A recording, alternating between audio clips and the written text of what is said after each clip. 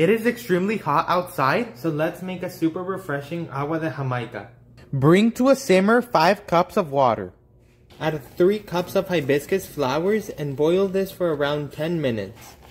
Now that it has a nice deep red color, take it off the heat and let it rest for around 30 minutes. Now strain it.